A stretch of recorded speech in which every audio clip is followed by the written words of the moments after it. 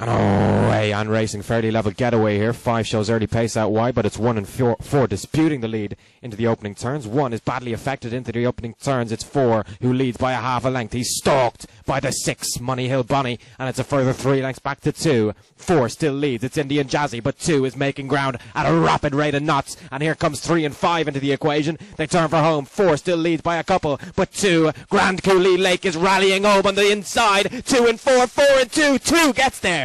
2, your winner from 4 and 1. 2, GRANDCOULEE Lake, your winner.